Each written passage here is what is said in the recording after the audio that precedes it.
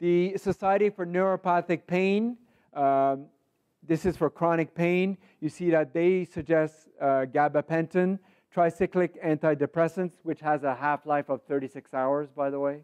So you never really get rid of the drug, you just keep on accumulating it. Half-life means it takes 36 hours to get rid of half of the drug. I don't know if you noticed, but there's 24 hours in a day. So the dosage in your body just keeps on growing. SNRIs, those are antidepressants. So they suggest gabapentin, tricyclics, or antidepressants, tramadol, opioids, and then next cannabinoids. Most likely in the future, cannabinoids are going to go up above opioids or tramadol for pain control.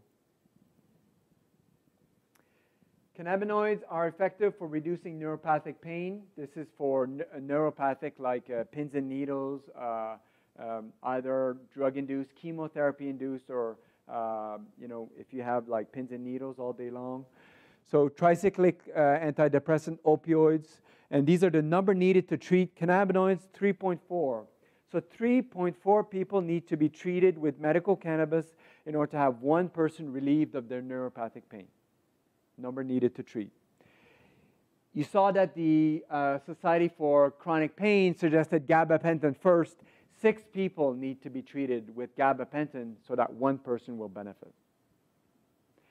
The reason that cannabis is not higher up is just because we don't have a history with it. We're just starting to, it just legalized. Doctors have been able to prescribe it for such a short time. We don't have a lot of history. But you see that just by looking at the number needed to treat, the SSRIs and the gabapentin are actually much more difficult to treat. 7 people need to take it so that one person will benefit. Cannabinoids, 3.4 people need to take it so that one person will benefit.